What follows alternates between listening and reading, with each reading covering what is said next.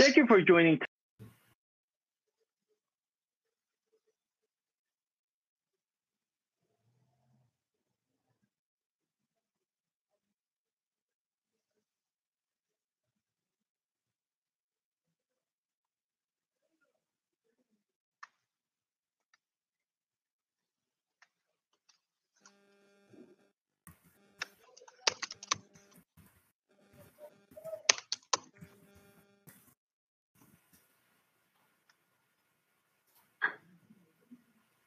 Hi, everyone. Apologies. It looks like we have a technical difficulty with Hank Kim from NCPERS. I am sure he'll be back with you. Just hold on with us for one moment and we will start in just a second.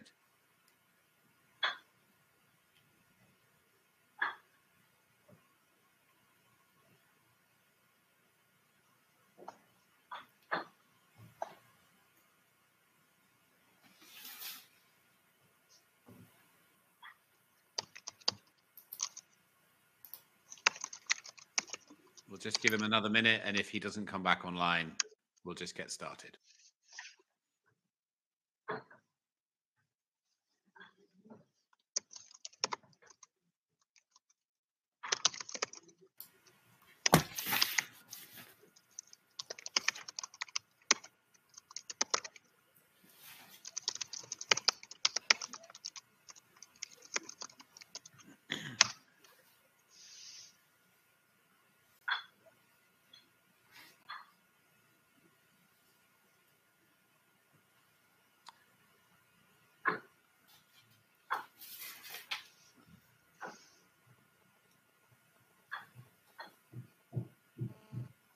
Okay, thanks for joining us. I can see people are arriving. We're going to kick off in just a minute. If you've joined us, thank you for being here. We're just waiting for our host to rejoin the call, which hopefully will happen in a minute or two.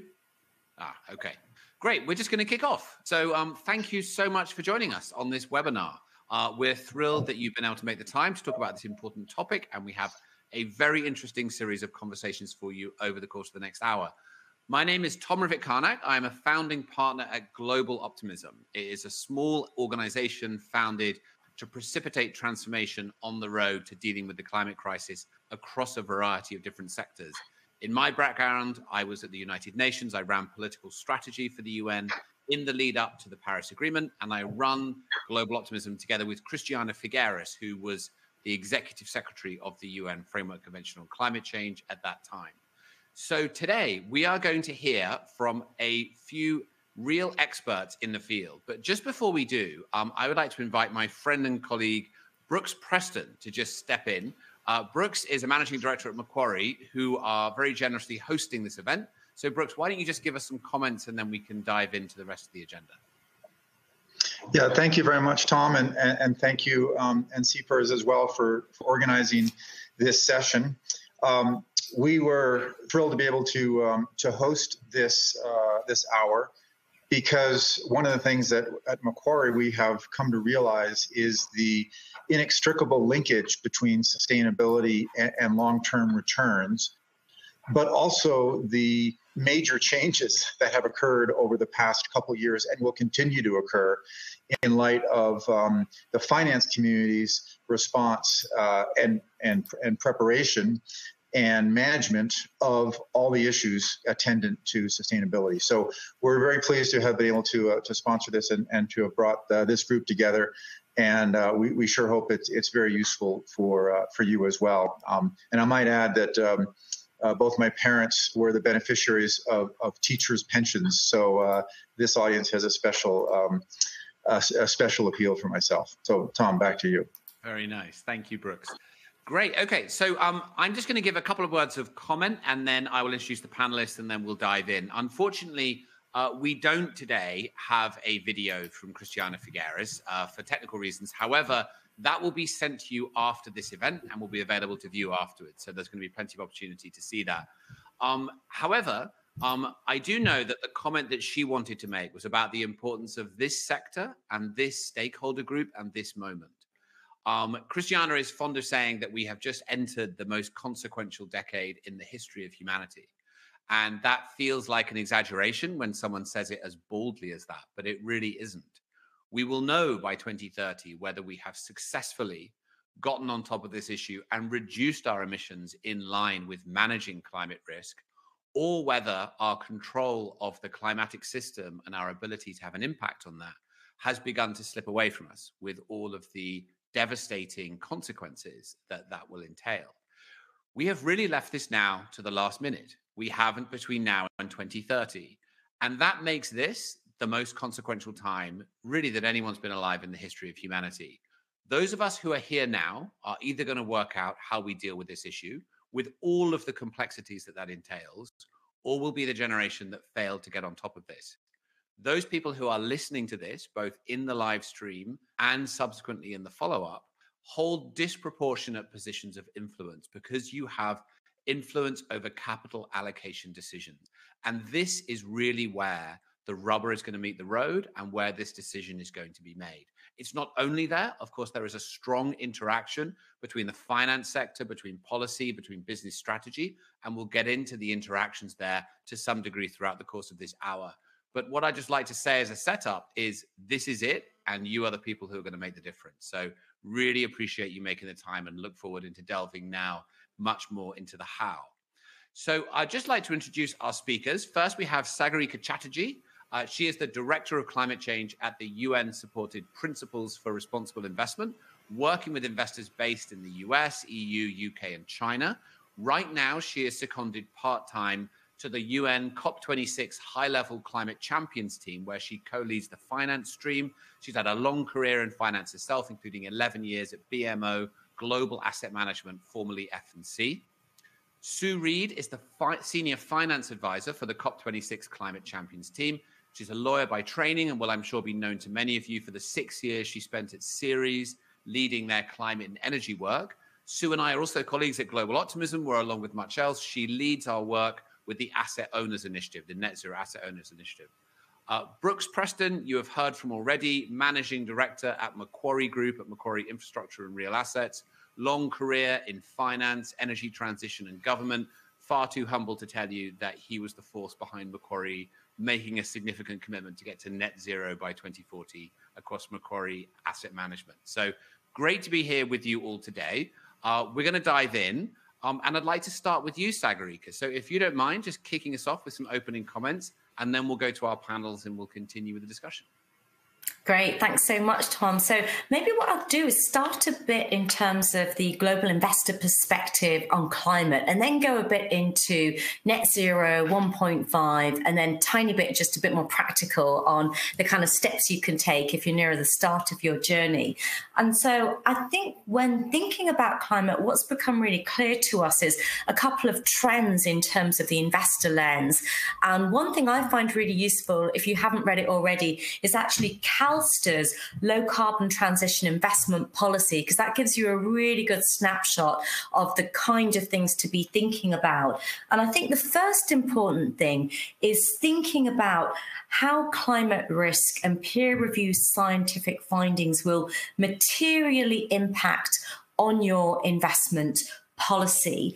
And then I think the second thing is how so much is happening already. Already there are public policy changes, technological advances, and the physical impacts that we're already starting to see, all driving forwards the transition.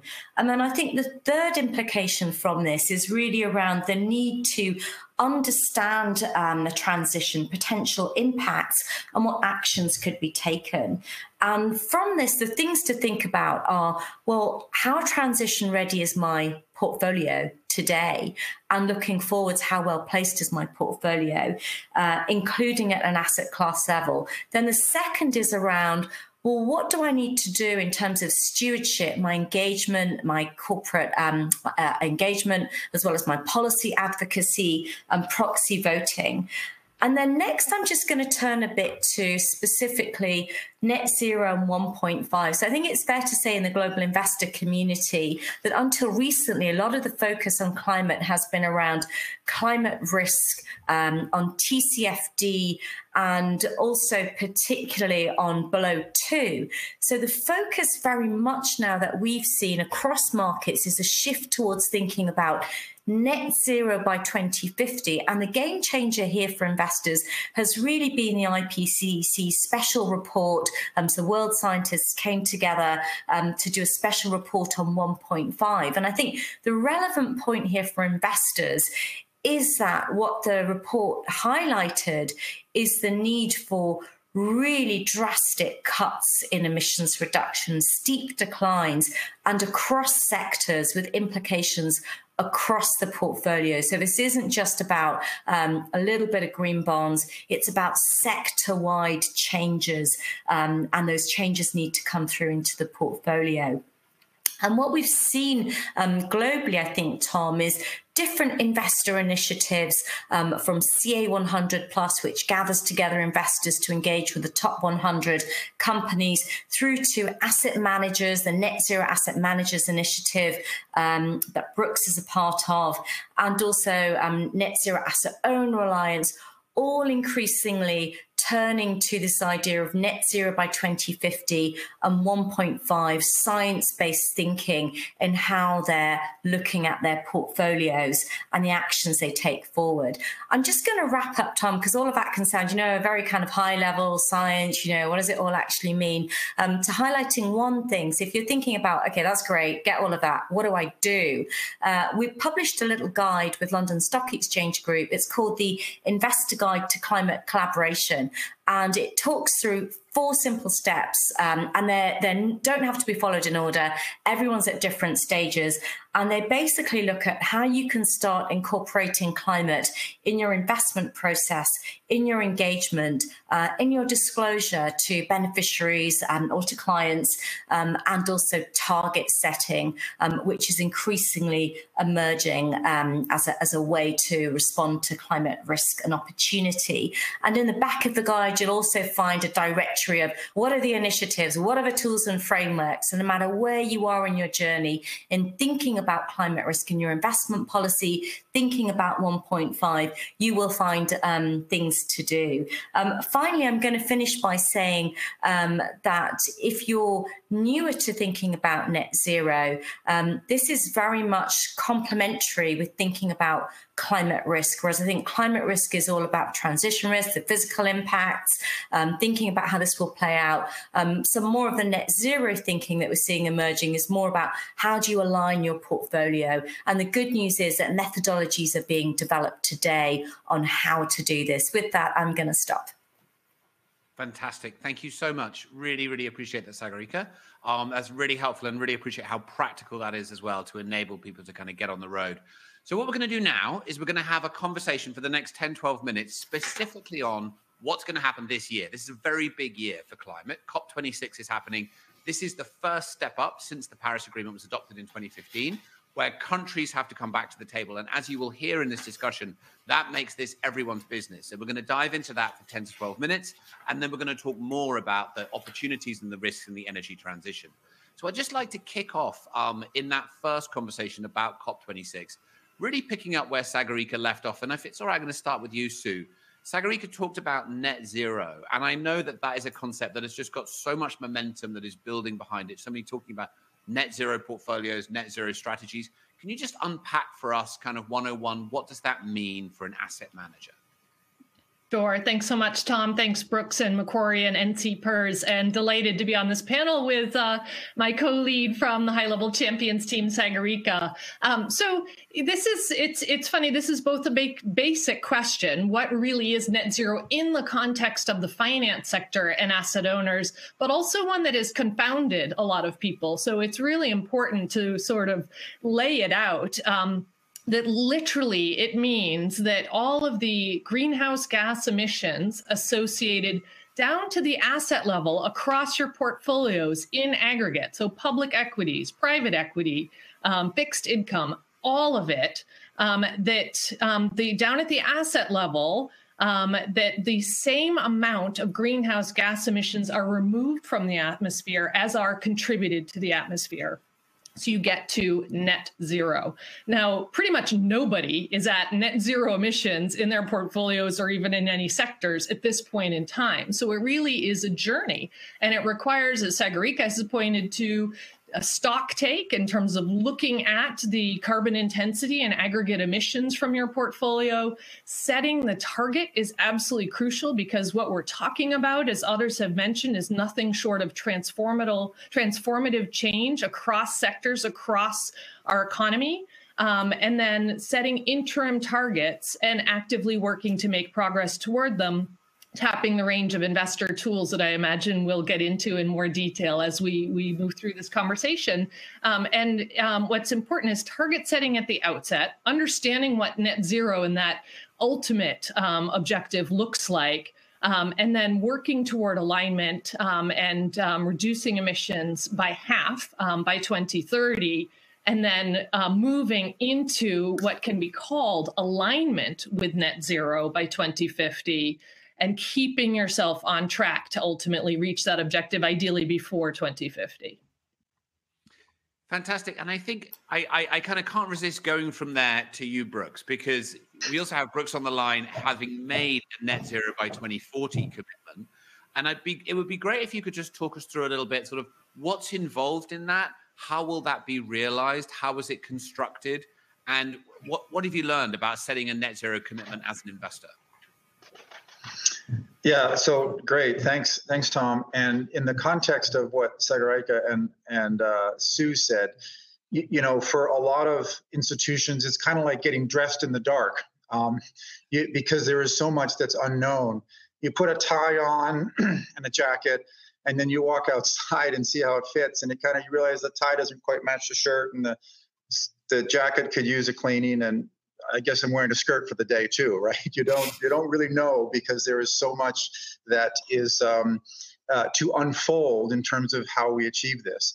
But we were committed to doing this for a couple of reasons. One is in the infrastructure space, as much as anywhere, a lot of the value in the investments we make is embedded in the terminal value of the assets. So of course we want to own assets on behalf of our clients that are sustainable in 2050, and frankly, we want them sustainable in 2040.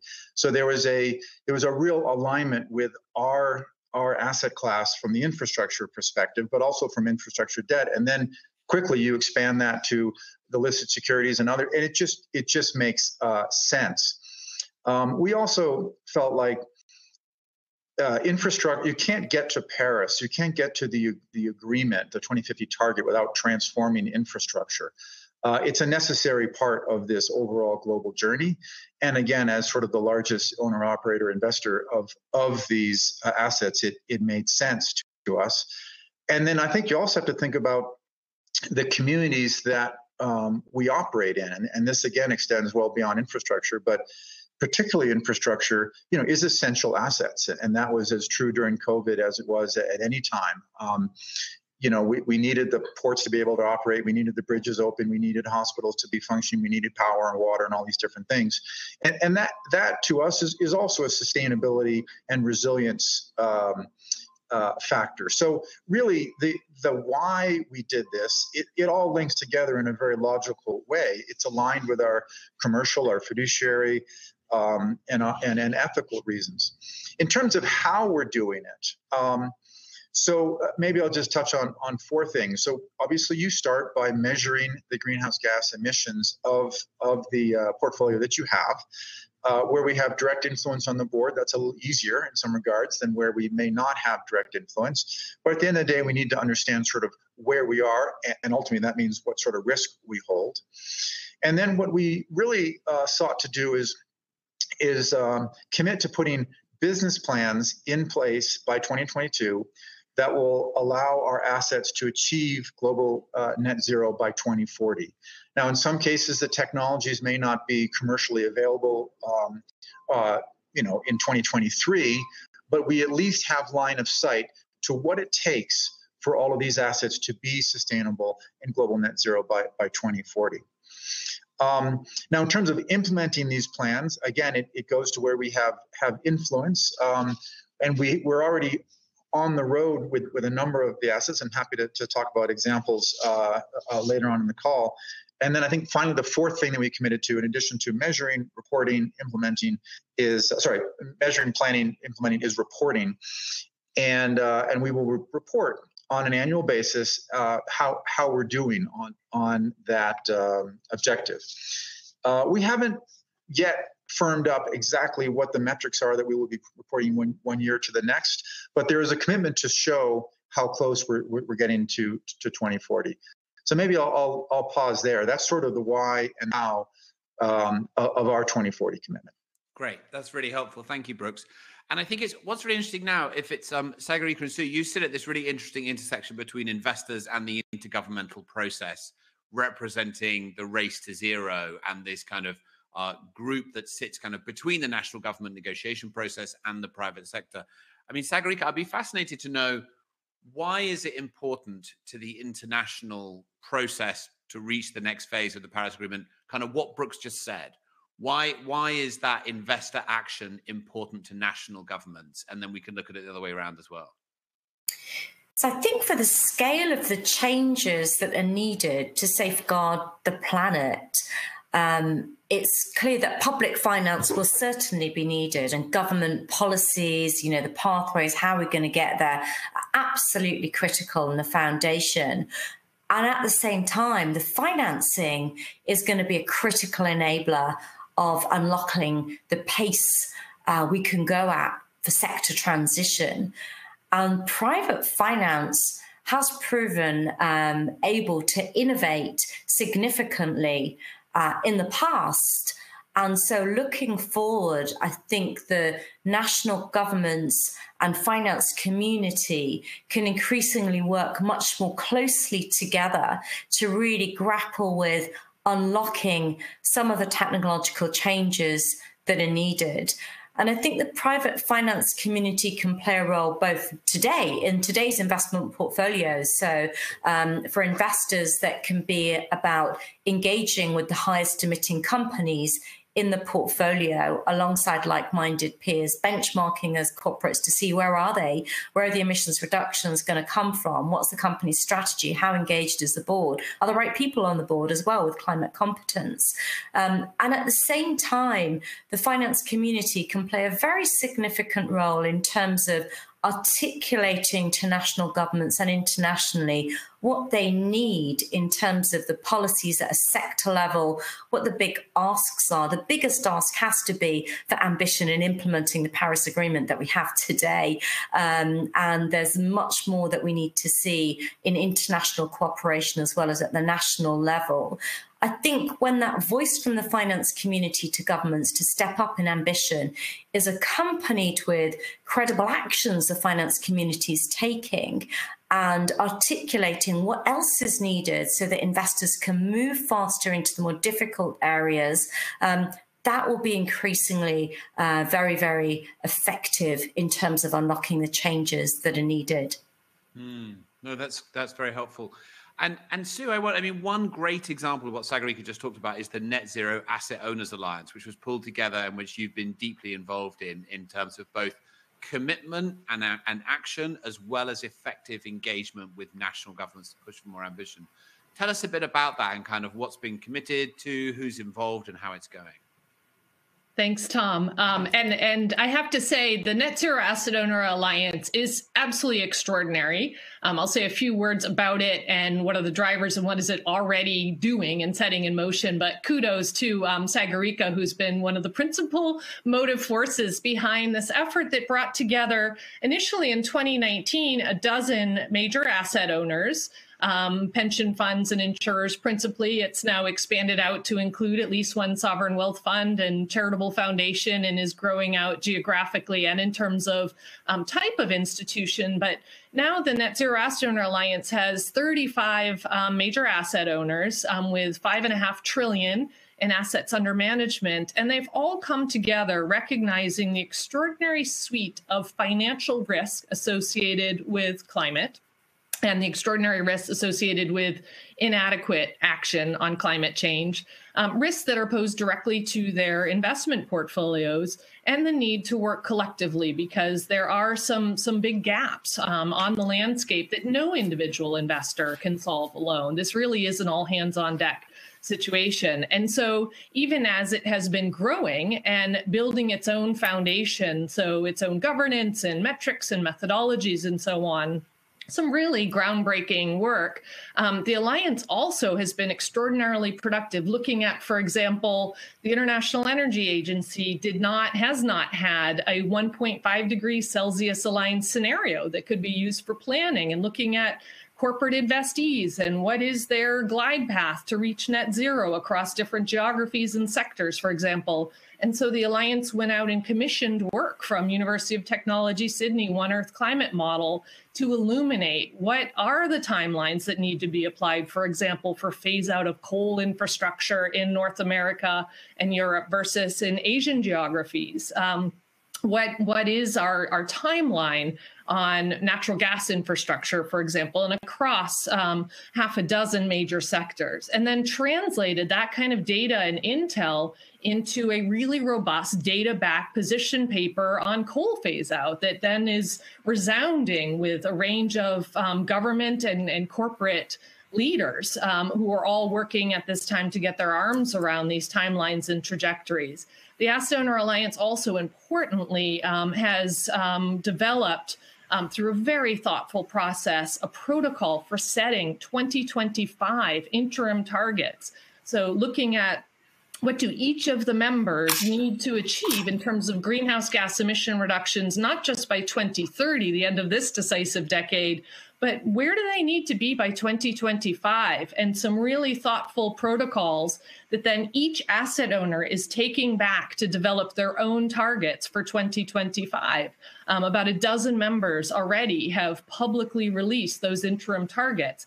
And then they're working collectively. This is fodder for a much deeper and broader conversation, but working collectively on the pillars of core areas of investor engagement to move the needle on greenhouse gas emission reduction, recognizing this can't be a massive divestment at scale. We can't divest our way collectively out of the climate crisis. This requires robust engagement with investee corporates.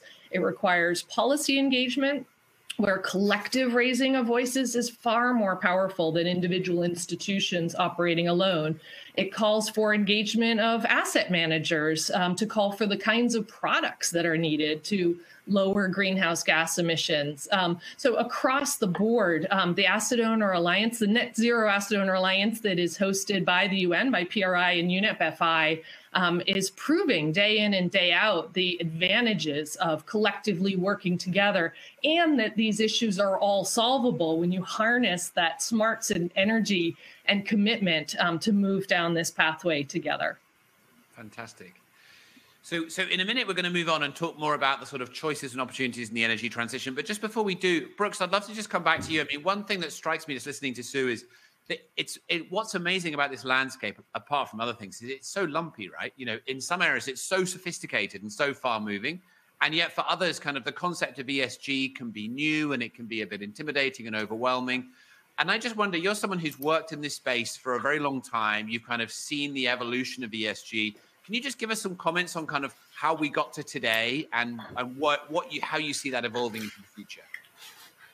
Yeah, no, it's a great question, and we answer it a lot actually from all sides, and maybe just from the NCPERS perspective, my prior role before Macquarie was head of investment funds at OPIC, which is the U.S. Development Finance Bank, and our job was to pick emerging market fund managers who were sustainable. So in some regards, it's very similar to the role that I imagine you have going forward. The other thing that's interesting about the development finance institutions, of which there's well over 30. Some of them have been doing sustainable investment for 40 years. They've been integrating sustainability into diligence, into sort of the assessment of the culture, into their themes that they invest in, into how they create value, into reporting. So in some regards, it's not that new. But Tom, as you point out, for many folks, it is in fact very new. And there's 5 things that have really changed in the past couple years on an accelerated basis. One is of course that ESG used to be about risk management, and now it's focused on value creation. The second thing is that reporting used to be optional, and now it's on the verge of required. Sagarika mentioned TCFD, but now Europe has SRFD and EU taxonomy. That's moving very quickly. Sustainable used to be siloed. You could have like one expert who sat in a corner and talked to folks. Now it really has to be integrated, both in asset management and I think also in asset allocators.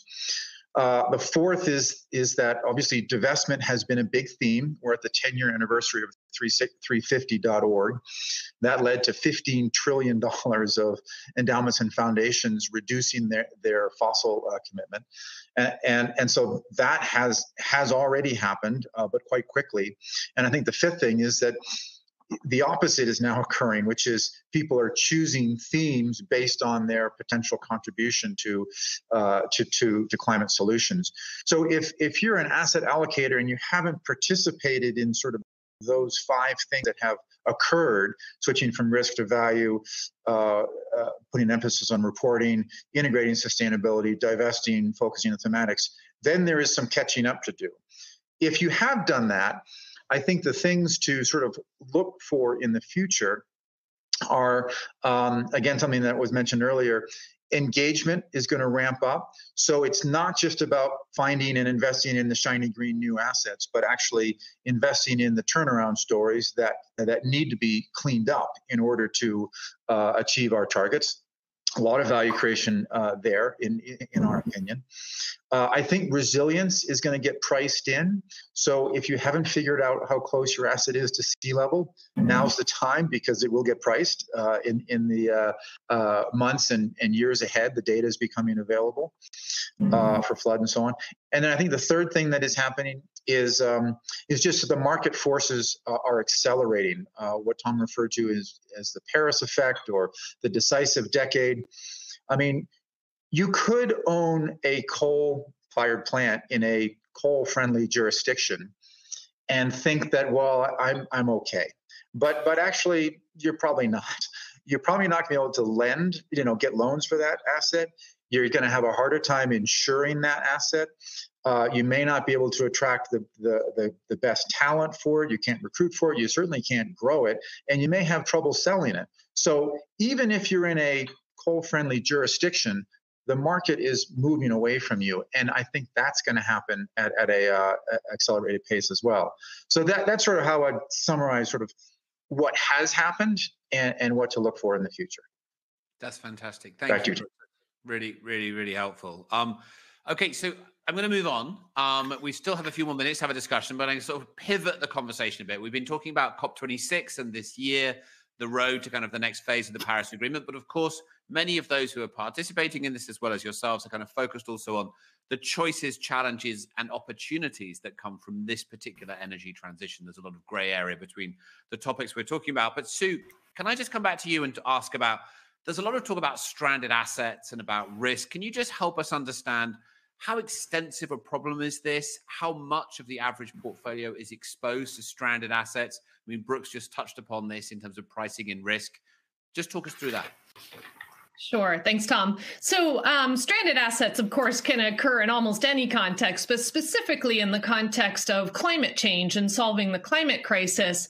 There was a real wake-up call about 10 years ago when this think tank called Carbon Tracker Initiative put out analysis looking at, okay, what is the value of all of the high carbon energy resources on the books of companies around the world? And what is the delta? What's the gap between that aggregate value and that volume of energy resource and what we actually can allow to be used without fully baking the planet, right? Without really going into cascading climate crisis. And that was a real eye-opener, because even at that time, they illuminated that trillions of dollars of assets already were at risk of stranding. And, that's what so much of this effort is about in terms of setting net zero targets and moving toward them, because there's such an opportunity to cap and limit the amount of stranded assets.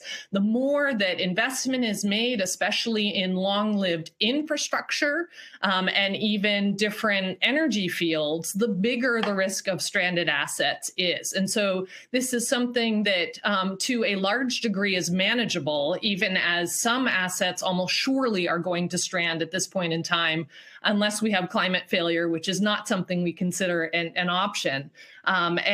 Recent experience with the coal sector in North America is really illuminating that it's not just that assets may strand because policies are put in place that say, as of tomorrow, you can't burn any more coal, or, as of next year, we need to reduce greenhouse gas emissions by X amount.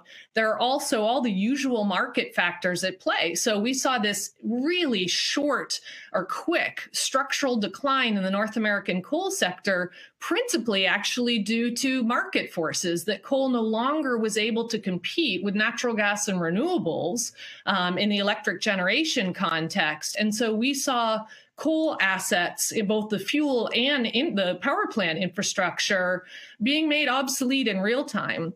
And some of the coal majors in the U.S. lost 90% of their market value within the span of a year.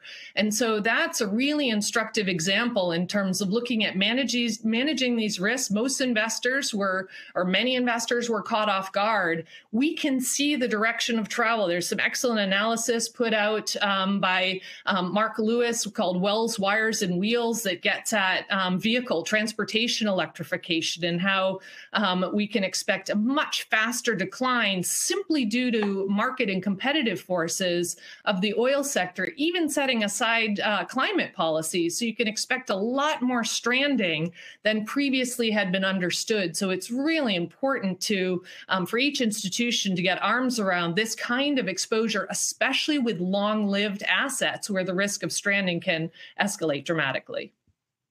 Thank you. That's great. Okay, appreciate that, Sue. And Sagarika, can I just ask you to talk about, from your perspective, you look across so much that's happening in the investor space as well as the intersection with policy. Can you just sort of touch on some of the bigger questions that haven't yet been addressed that will unleash further private finance even faster? What might some of those issues be? How will those interactions happen?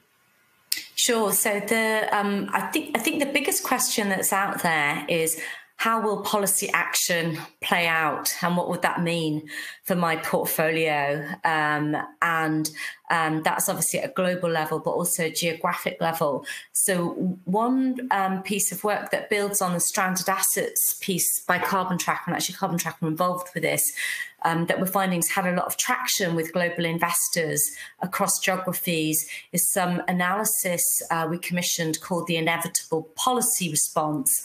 And this takes the thesis that markets today haven't priced in climate risk, and also has the thesis that there will be a government response to climate change, or set of responses, but it's being left very late. Therefore, when it comes, it will be forceful and potentially disruptive.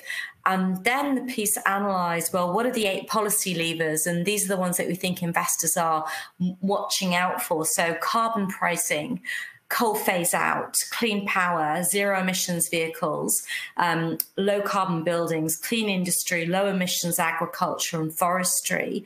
And so we're trying to help answer some of the questions around how will policy play out in those particular policy levers that I just outlined. And we find that results in a really engaged conversation with our investors who are trying to understand what exactly does this mean. And then once you've got your own view on what does this mean as an investor, what does that mean in terms of the actions that you're going to take at a very practical level? And related to that, for example, could be, well, what does this mean in terms of the capital expenditure alignment of the corporates in my portfolio, where are they today? When I look at a benchmark such as CA100 plus benchmark, where do I think I need to go? And then what are the kind of questions I'm going to be asking them in my next engagement, and how am I going to be voting on that in the coming AGM season? Fantastic. Thank you, Sagarika. So Brooks, in a minute, I'd like to invite you to just give some comments in general on financing the energy transition in action, and then we're going to go to some questions from the audience. So if you have a question, please do start thinking about it, and Hank is going to help us to moderate those. But just before we do, I wonder if you could just also take us through what are some of the most exciting opportunities that Macquarie is investing in right now? Yeah, it's an interesting question. I was on a call with the State Department earlier today, who asked, how much of the portfolio is being invested, or how much capital is being invested in climate change solutions, and it wasn't very helpful. But I kind of had to say all of it, because really, no matter what we invest in, there is a climate angle in many regards, and I will give you a couple examples. So, start with renewables. That's where most people start, but you can take it even one step further. So, we have a renewables, a solar investment in India, which is all well and fine. But the cool thing there, I think, is that one of the problems with that area is that it is during a certain season, the farmers burn their crops. And that creates smoke and dust, and that reduces the efficacy of the solar panels. So that company engaged with the farmers to figure out how to reduce the burning and the air pollution in order to improve the performance of the solar farms nearby. So, starting renewables, but you can go one step further. So we've invested in a number of data centers, which consume a lot of energy, and our U.S. data center only uses renewable energy. So that's, an important step towards global net zero. And the next step for them is to figure out, well, what's the carbon footprint of the shells, the buildings that hold those servers? So that's another example. Ports, we've invested in a number of ports, and there's a huge range of opportunities there.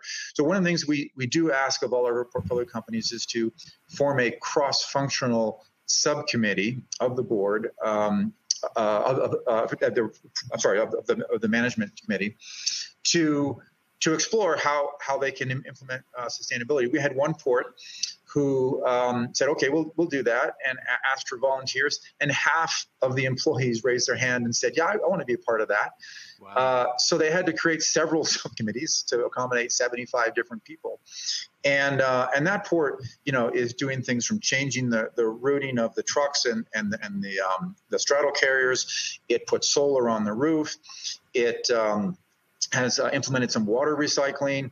It even decided that, well, we could send this waste concrete to the landfill, or we could put it offshore and create fish habitat for the same cost. So there's a whole range of these sorts of things. To Sue's point on stranded assets, we do own, gas distribution networks. Are those stranded? Well, not if we can put hydrogen through those assets. And with a gas network in the UK, we've already started to do that. And to take hydrogen sort of, one step further, this is not in the Macquarie asset management portfolio, but this is something that, because of the risk profile, we're doing more on the principal side of the bank for now. But we have land leased in Australia to do massive wind and solar in a area that has extremely high capacity, right next to the sea. There's an opportunity, if costs come down low enough, to convert that renewable energy into hydrogen or green ammonia, and then start to supply Southeast Asia, Korea, and other parts of the world with green hydrogen as well. So there's a huge range of different opportunities. I would say that all of our teams in all of our investments are looking now at how our global net zero 2040 commitment needs to be applied to the portfolio, and that's true for our alternative assets, but it is more and more true for the listed side as well. Fantastic. Now, we have you now giving us information about financing the energy transition in action, but you've kind of just done that already. So I don't know if there's other things you want to add, because you just gave us a great example of how that's happening at Macquarie. Are there broader points that it's useful to add in before we invite some questions from the audience? No, I mean, I think let's go to questions quickly. I guess the only thing I would add is that this energy transition, I think for some people, is scary for real legitimate reasons. There is some unknown to it, but I would emphasize that there is a lot of opportunity as well. And so one of the things that we're quite focused on at Macquarie is not necessarily just turning the lights off because they're dirty, but rather putting a lot of emphasis on how do you power those lights in a cleaner way as soon as we can. And so I think from the allocators on the phone, when you can find opportunities to help solve a problem, that is a great place to both create value for the portfolio and also for the communities and other stakeholders in the area. So I think that there's a real opportunity in this energy transition, whether it's mobility, energy generation, transmission, a whole range of things. So I'll just leave it there, Tom, I think, and see if we have some questions. Great.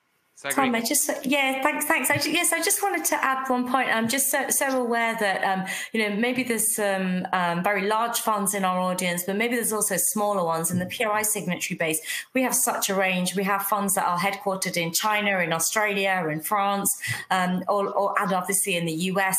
And so I think what's also really useful to think about is if you're a smaller fund or a medium-sized one, how could you work with your managers so that they are real partners in this? It is really overwhelming at first, but they are likely very well situated first to answer a question around, well, where is my portfolio today? And just understanding like what are the range of responses you get from your different managers on that, I think will in itself give you a lot of insights. And then second, how could they work with you on the opportunity side, given your current, investment objectives, the risk return parameters that you have, and what more would be needed? And therein, I think that conversation in itself really helps unlock a lot of the kind of innovation that's needed and the way we're all going to have to work through this, not only managers, but also everyone in the investment chain, our investment consultants, right down to credit rating agencies and sell-side brokers. Fantastic. Thank you, Sagarika. So we're now going to go to the Q&A part of the event. And so I would invite Hank to join us and moderate some questions. Great. Thank you, Tom. And thank you, everybody, for joining us. And let me begin with a sincere apology for my technical difficulty at the beginning of today's webcast. For those who tuned in over the last year or so, you know that my introduction always includes the part about how we need to adjust to the new normal of technical glitches. But I really didn't think they would apply to my introduction. So my apologies. I will say, though, that I didn't realize that I was cut off. So I gave a master's class in a beautiful introduction. So I'm so disappointed no one got to see that. In any case, thank you again, everybody, Sagarika, Brooks, Sue, Tom, for joining us. In terms of questions, I was going to lead off with the topic that Sagarika just ended on, which is, as you all know, the National Conference on Public Employee Retirement Systems, NCPERS, we are the largest trade association for state and local pension plans, with about 500 plans that are members. Sagarika, you started off your presentation by referencing CalSTRS, but obviously CalSTRS is somewhat of an outlier in terms of the assets under management and the resources it can bring to bear, and how, as a plan of a mega-sized plan, that it can move the needle by itself. But the vast majority of our members are somewhere around what I would term mid-market plans. So state and local plans with assets under management somewhere north of $2 billion, but under, say, $30 billion. Sagarika and others, would you mind expanding upon how these mid-market plans can really take advantage and help collectively or even individually move the needle, and focus on sort of the lack of resources that these plans may have? And even though they may be crimped in terms of the number of people in the investment staff and the dedication of sustainability by its plan sponsors or the trustees, how they can take advantage of the sustainability movement and how they can do it without incurring costs on the plan. Sure, great. Well, I'll take a first stab and then enable Sue and Brooks to add a bit more. So I'm going to go back to when I mentioned at the start, kind of a four-step approach to implementing a climate change response. And on that first bit, which was around investment process, I do think a good place to start is, well, what is your climate change policy? And then how could you integrate that throughout the investment process that you already have today? And there's some great examples that are out there already that you can draw on. And then the second step that I'd mentioned was around engagement. So I think for a medium-sized fund or a smaller fund, but also probably for a larger fund, what's quite useful to do is to speak with managers that you have today around how could they be a part of existing collective efforts such as CA100+, which gathers together over 500 investors to engage with the top emitting corporates that they hold together to reduce emissions, improve governance of climate risk, and improve climate disclosure at those corporates. And if it is possible to engage directly, that's great. But if not, I think managers will be able to help with this quite a lot. And related to that, with policy advocacy, managers are likely already involved in initiatives. For example, in the US series, plays a very active role in climate policy advocacy. And there may be existing initiatives that managers can ensure that you are active in, so that whether it's in the US or internationally, you're really focused on encouraging the policies that are needed for investors to take more action. Then I'm going to cover a bit on disclosure. And this is an area, again, where I think we can really ask managers, how are they implementing TCFD, so the climate-related financial disclosure recommendations developed under the stewardship of Mark Carney, Mike Bloomberg, and the industry task force that included many investors. That could also include a question around, well, can you publicly disclose what you're doing on TCFD and enable us to disclose on TCFD as well? And then that TCFD reporting, it's not just an end in itself, but can also help as an internal management tool in understanding how the fund is looking at climate risk and how it could enhance its risk management processes. And then finally, on target setting. So this is a newer area, but there are resources that are available today for asset owners that are medium-sized funds and also their managers to draw on. And that includes science-based targets initiative work, as well as a target setting protocol that's been published by the Net Zero Asset Owner Alliance, as well as, of course, the Net Zero Asset Managers, which we mentioned Brooks is a part of, that is also developing a target setting approach. So in each of those four areas, there are things that a smaller fund can do. And finally, what I wanted to say that I think is effective no matter what the size of the fund, but particularly if you're smaller, is working with peers. This is really difficult. So you probably have a lot of existing networks and initiatives you're a part of that you can collaborate through. And that will also reduce the transaction costs that are involved and be a more efficient way to implement your work in this area. I hope that's given a sufficiently granular response for the kind of things that a medium-sized fund in the US can do without imposing extra cost burden. That's Sagarika. That was very good. Thank you. Anybody else have any comments or thoughts beyond what Sagarika detailed? Yeah, I'm happy to. Go ahead, Go Sue. ahead. Go ahead, Sue. Okay. Yeah, go ahead, Sue. I completely echo everything that, and I won't repeat what Sagarika said, other than that last point about working with peers is absolutely crucial. That we've seen, we all work with investors around the world. Here in the United States, I'm based here in the U.S.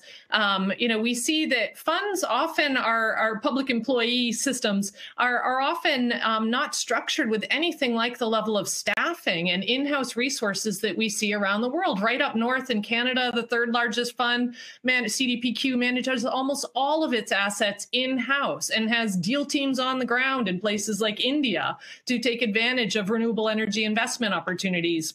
And that's not the case here, even with the big funds like PERS and STIRS and New York State and so on. And so we have to be more creative and leverage, the collective effort, and completely agree with Sagarika's suggestion, whether you can join PRI or join Ceres and its investor network on climate risk and sustainability, where you can get some support in terms of even navigating, TCFD assessments and disclosures, carbon asset risk, investing in renewable energy infrastructure, just transition. All of these issues are being grappled with collectively by these investor networks. And so that creates, an accessible forum for navigating through all this more expeditiously and at low cost. And the Net Zero Asset Owner Alliance, I was remiss in not mentioning, right now there are only 3 members in North America, and one is the largest, CalPERS, but also Westpath and David Rockefeller Fund is really a pretty small charitable foundation in terms of their corpus, and they are a core active participant in the Net Zero Asset Owner Alliance. And so it's worth either looking at joining for a mid-sized fund or just relentlessly borrowing the materials that are developed. They're all posted online. They're all available on an open source basis for others to take up. So, and we on the Champions team are also happy to be conduits in terms of connecting the dots and making sure that folks know where to find these resources.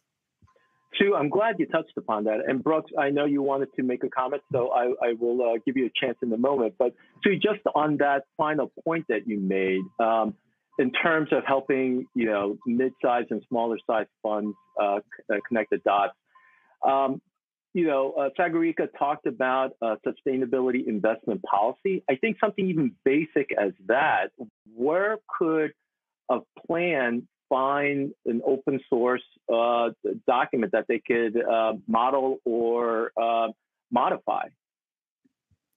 Well, I could speak briefly and then hope others will chime in. Ceres regularly updates its blueprint for sustainable investing, and that's out there. You have to share your email address with the organization, but that's the complete cost of accessing that particular resource. And there are many others. PRI does some fabulous reports and guides on this subject and others.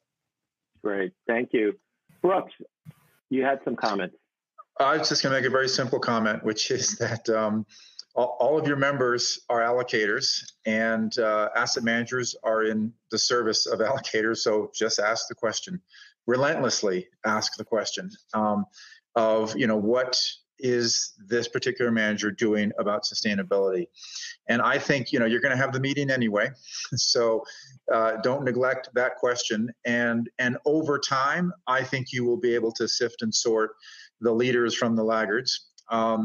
And you're in a privileged position to be able to ask, any of us on the asset management side of the table to explain what we're doing. Just keep doing it. keep asking the question.